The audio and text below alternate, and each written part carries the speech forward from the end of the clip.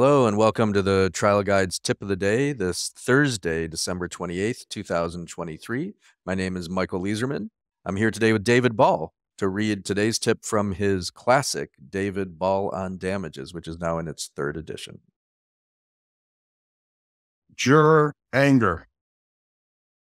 Juror anger is our best antidote to tort reform.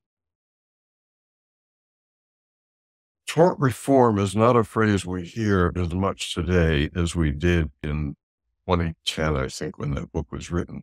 You don't hear the term as much because the defense and the insurance companies have wised up and used that term less. But the forces of tort reform, of showing that you're evil, that you're greedy, that you're going to drive all the doctors out of state. This year, there are going to be several state initiatives come up to put more caps, remove limitations to what you're allowed to ask for in damages. Because of the tort reform movement, this stuff doesn't just happen by itself. You're going to get into trial, and it's no longer tort reform as a lobbying thing that they use in legislatures to limit what you can ask for. That's a different area that people need to work in, and thank God for the trial lawyer associations, associations for justice that are dealing with those things. Not to be able to ask for doctor bills, maybe in some of your cases. But once you're in trial, that feeling of anger on the part of so many people about what you lawyers do, terrible things. You're making a living on the suffering of other people, and the cost to us all is enormous, and that's why insurance rates are so high, and I have to use a PA and not a doctor, et cetera, et cetera, et cetera. They blame it all on you. That's even why Big Pharma is such an evil force, because your lawsuits have driven them to be evil forces. Go figure. But you can't fight the public policy battles in trial. You can, however, fight for your jury. And the one thing that will offset, not the one thing, one of the things that will really help offset the anger against plaintiffs' lawyers in general and the system in general is there's an anger at what the defendant has done caused the injury. If you frame it the right way, we don't want you getting angry at the jury or in front of the jury. We don't want you displaying your own anger. That's like watching a little kid have a tantrum. Don't do it. We want you to present and frame the information to the jury in ways that gets them to be angry. For example, consider the fact that every act of negligence, whether or not it causes harm, every act of negligence that is done when you're not alone, every act of negligence is an act of disrespect of other people. And one of the worst things you can do is to disrespect other people. And when you disrespect the whole damn public by who you hired to be a driver for the truck, or by how you drove your car, or by how you did that surgery, whatever it is, you must respect the people who depend on you to simply exercise ordinary care. And when you frame it that way, then you start to get the jury angry. Let me give you another example. I'm sure you may have heard the phrase, try the lie. Well, I think what's clear by now is that jurors don't really mind lies. I would cite political proof of that, but that's not what we're doing here today. But jurors aren't really that exercised when they hear about lies. What they cannot take and what they will get furious at is when they feel that you or your witnesses are lying to them. So it's not enough, for example, just to show that the defense causation doctor is wrong. That's nice. That's useful. It's necessary.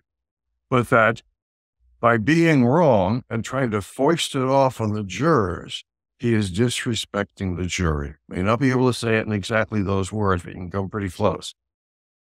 There's a section in just stuff and damages, and there's other stuff in the damages evolving book about how to take expert testimony and get the jurors furious that the defense is even putting that stuff on. And that's where the kind of anger comes from. Let me end with the same caution. Your demonstration of anger to most jurors is like watching a nasty, irritating child have a tantrum. Don't do that. Stop telling jurors what to think and feel. Stop demonstrating it. Give them what they need to do it themselves, and they'll do it. Push it down their throats by you showing it, especially on cross-examination, but really anytime. And they will rebel against that. It's simply a human reaction. Irritation and anger in our face is just annoying and will distance. But when you can get their anger directed at the defendant, that remains, after all these years of tort reform, that anger remains one of the top 2 or 3 drivers of damages. That's why you can go way beyond what the usual verdict seems to be, usual damages verdict seems to be for quote cases like this. Listen to David and take this in. This is huge. So it's easy to say, yeah. I know every time I read your book, I get something, oh yeah, that's what you mean by that. So what you just said is anger can motivate a jury verdict, but it's the juror's anger, not your anger. And when you put the anger in the room, you take it away from the jury. So that's huge. What you just said, I see a lot of trials where lawyers break that from the onset. So if you come in and your opening says, look, they lied in their deposition, all you're doing is whining, versus put that witness on first and let them lie to the jury. That's a huge difference, right? Well, what we do with experts is you learn the protocol for whatever the analysis was they were supposed to do. It's always a more intricate protocol than you think. And you have your own expert on. You go first to talk about each thing that he's required or she's required to consider and gather all the information and then do this, that, and the other thing. It's not that complex. There's just a lot of it. And explain by why each one of those things is important. And that every single person in this field is taught this from the time they take their first courses on it all the way through their careers. These are the things you need to do to find causation. In criminal cases, to decide which way the bullet came from or whose DNA or what, well, anything, there's a protocol. It's not like what I was being an English major. There's no protocol. It's and in fact, Dauberg requires, because you have to use a method, recognized methodology that always includes like a checklist. And when you don't do that, you are able to bend the verdict, bend your opinion any way you want. And when the jury can come to that conclusion on their own, they will punish the lawyer who sponsored it if you give them the information. They can't tell on their own that the causation doctor violated the fundamental precepts of coming to a diagnosis. The jurors don't automatically know that. People don't know, the layperson doesn't know it, but it's knowable and you can learn it. And you can use it as the foundation for really good crosses where you sit there being very professional and very calm and let the witness hang themselves and cross. And great wisdom. His realization is they lied to us. Great wisdom. Thank you so much for today's tip, David. Sure, Michael. Thanks for letting me. Let's take a deep breath together and be grateful to be alive this Thursday. May the work that we do today help reduce suffering in the world. May we repair the world in the work we do today. May we fiercely and compassionately advocate for our clients and champion their stories.